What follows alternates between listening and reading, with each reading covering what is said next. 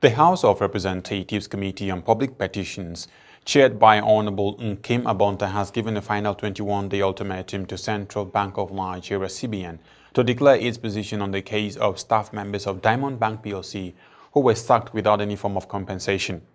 Abonta stated that the position of the CBN will guide the committee's final decision on the case as CBN supervised all commercial banks in Nigeria and directed the committee's secretary to officially write again to notify CBN of the 21-day ultimatum to declare its position on Diamond Bank's action.